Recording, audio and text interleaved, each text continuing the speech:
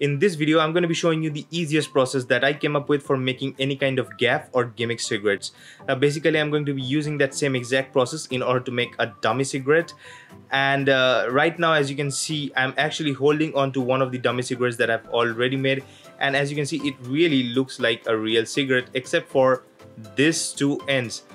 And since, as you can see, it really looks like a real cigarette, this technique is very effective for making any kind of gimmicks. Actually, this entire process is divided into 3 steps, and on the 3rd step you can actually modify it according to your own creativity and in your own knowledge in order to create different types of gimmicks for different types of use. And of course, you can create a dummy cigarette if you want to, and that's what we are going to be talking about here. So let's see how you can build a cigarette, a gimmick cigarette or a gaff cigarette. Let's see the entire process. Now for building the gimmick, you're going to need a piece of white paper, white on both the sides, a cigarette, a pencil, a scissor, a tongue, and a glue stick, and also a scale if you need so.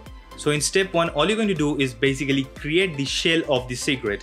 Now for that, all you're going to do is take that real cigarette and put it at one of the corners of the paper, and you're going to be aligning it with one of the sides, and then take the pencil and mark it at the height of the cigarette and fold the paper right from that mark, aligning the edges of the paper together so that the fold is straight.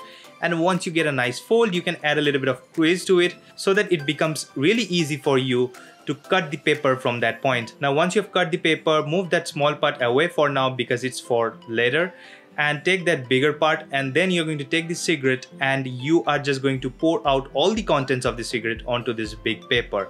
And for that, all you need is basically this tongue and this cigarette and a little bit of pressure. Now you're going to be continuously applying a small amount of pressure while rolling the cigarette around its stem, and as you can see that the tobacco is starting to come out, and once this tobacco starts to come out, this cigarette actually loosens itself and you can bring the tobacco out with the tongs. Now repeat this process little by little until and unless the entire tobacco is out from the cigarette. Then after that, you're going to be removing the filter from the cigarette. Now you're going to do the same thing, but you're going to be applying a little bit more pressure around the filter of the cigarette and then roll it to and fro. That loosens up the adhesive between the filter and the filter paper. And once you feel that it has been rolled up enough, then you can use the tongs in order to pinch the filter out of the cigarette, and that's how you're going to get that entire cigarette shell, and that's the step 1. Now in step 2, you're going to be creating the filler of the cigarette. Now for that, you're going to be using the small paper and start rolling it straight from one of the ends with applying high pressure. And when you apply high pressure, the roll is very much compact, and that will create a little bit of sturdy filler for this cigarette. Now once you have done the rolling completely, you can put that entire filler inside that cigarette shell and leave the pressure.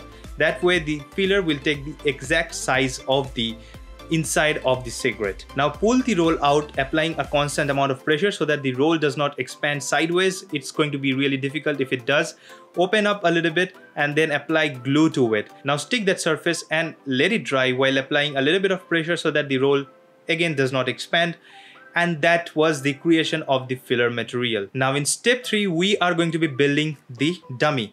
Now over here, you can modify this step according to your own needs and build different types of gimmicks or gaffs using the filler and the cigarette shell. You can cut the cigarette shell to your desired shape and size in order to make those gimmicks.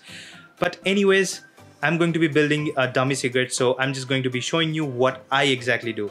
So I need to find out the portion from where the cigarette was initially stuck, the stem was initially stuck, and across that line I'm going to make a clean cut just up to the filter. Now once that is done, I'm going to bring the roll back and I'm going to apply a little bit of adhesive on one of its ends, not on the entire body, and then I'm going to just push it through this part so that it enters the filter area, and as it enters the filter area, I'm going to be pressing around the side of the filter so that it gets stick to it in a very precise manner. Now at this point over here, you can see that this part is still open, and for that all I'm going to do is I'm actually going to spread this part out a little bit, and then I'm going to apply glue stick to both of the sides and a little bit on the actual filler material. Now after the glue is applied, I'm going to be carefully sticking the side of the cigarettes to the filler material, and I'm going to be very careful about it because a little bit of misalignment can mess up the entire gimmick. So once I do that, you can see that this dummy cigarette is totally ready. Now as you can see over here, little bit of paper is actually sticking out from over here. You can use the scissors in order to trim that out, or you can just leave it like that because nobody is going to notice that. Now if you're making a dummy cigarette, you can also fill up these two sides. This side you can fill up with tobacco by just dissolving it with a liquid glue and sticking over here, but I won't recommend doing that because with time tobacco absorbs moisture and it will destroy the outer shell of the cigarette. For the filter side, you can cut out a little piece of cotton roll and you can stick it at the end of the filter, but for that, while you are building the gimmick, you have to put the filler a little bit downwards so that you have space to put this cotton roll inside of the filter area. Now that's how you're going to be building a dummy cigarette. And also you can use the same exact technique in order to build different types of gimmicks for performing different types of magic tricks.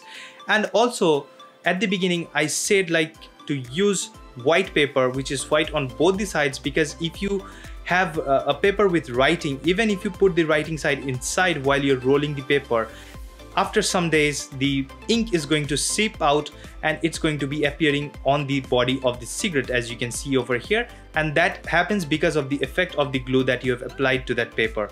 So that's why use a white paper, and that's how you're going to be building this gaff cigarette or the dummy cigarettes, and you can modify it to your own needs. Now that's how you're going to be building a gaff cigarette or a gimmick cigarette using the same exact technique so that it appears to be clean as this one.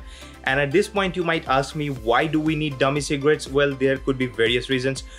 For let's say people who don't smoke, they could use a dummy cigarette, or for people who have quit smoking just like me, they can also use a dummy cigarette in order to do tricks with cigarettes and keep this cigarette for a longer amount of time. Because at this point, if we keep a cigarette after buying it and without just extracting the tobacco from it, the tobacco is going to be absorbing the moisture and it is going to put dark spots on the stem of the cigarette. And not only that, the tobacco is going to be falling out of the cigarette stem with time, and that will loosen up the cigarette, making it really delicate from the point of the intersection of the filter and the stem of the cigarette. So that's why if we make a dummy cigarette, we can actually preserve it for a long amount of time. And of course, when I'm going to be performing any cigarette trick in front of a spectator where I don't need any kind of gimmick, I'm going to be borrowing a cigarette from the spectator, and that way the effect will be more mind-blowing because it will be with a borrowed object. And again, as I said, you can always modify your third step according to your own creative ideas so that you can build different types of gimmicks for performing different types of special effects on cigarette tricks.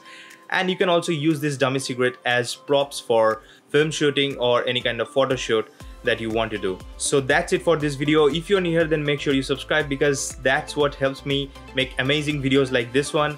And one more time, thanks for watching. Peace.